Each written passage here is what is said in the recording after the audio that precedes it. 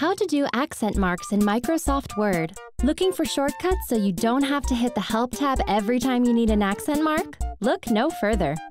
You will need a computer, a word that needs an accent mark, and Microsoft Word. Step 1. Know when an accent mark is required for a word you are using in your document. If you are unsure, consult a dictionary. Microsoft Word will automatically accent some words that require accent marks in English, but don't rely on it to correct them all. Step 2. Highlight the letter requiring the accent mark. Click the Insert tab and then click on Symbol. Step 3. Scroll through the dialog box that appears until you have located the letter accent mark combination you want. Highlight it and click Insert to add the character to your document. Then click Close to close the dialog box. Step 4.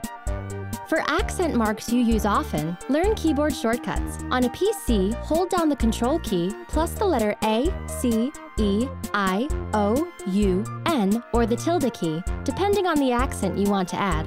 Step 5.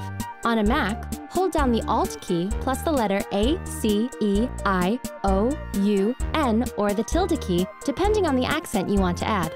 Did you know? In Spanish, a main function of accent marks is to indicate exceptions to pronunciation rules.